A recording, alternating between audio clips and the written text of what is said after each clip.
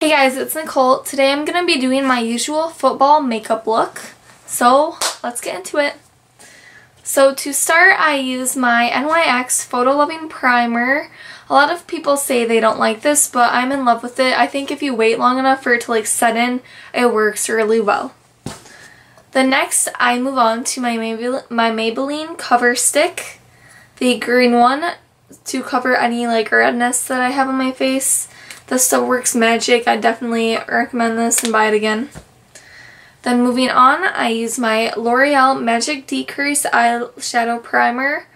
I'm not a huge fan of this stuff. I'd buy it again because it's cheap, but there's definitely better stuff out there that you can buy.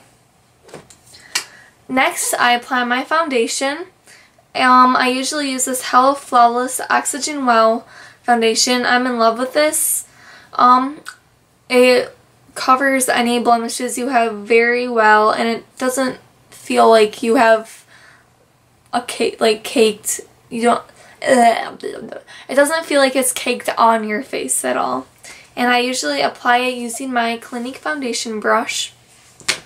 Then next is the fun stuff, the eyeshadow.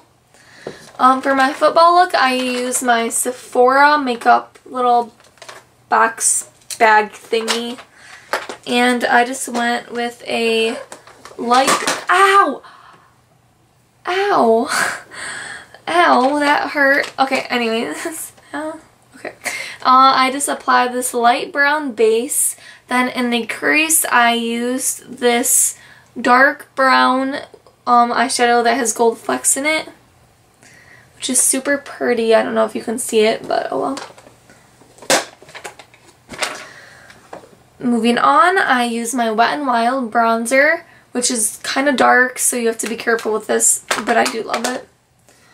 Moving on, I use my Maybelline Master Precise Liquid Eyeliner, which is very easy to use, so it's good for beginners, kind of like me. And to top it all off, I use my Elizabeth Arden blush in the color Sunburst, which from its title looks like a sun. It's just a light pink with gold tones in it, gold little flecks. So I hope you guys enjoyed this, and I'll see you next week. Bye!